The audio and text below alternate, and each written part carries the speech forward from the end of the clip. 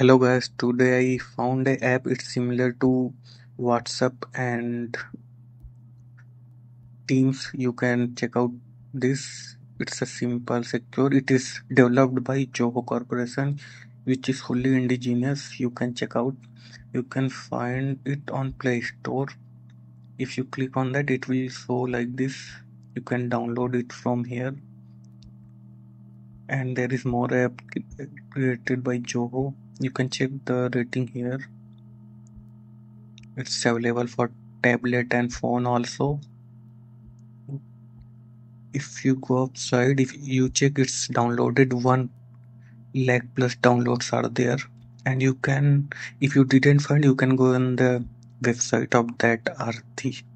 You can download directly from here. It's available in different languages. You can check out like which languages are available, and it's kind of similar to WhatsApp. You can use this instead of WhatsApp if you want.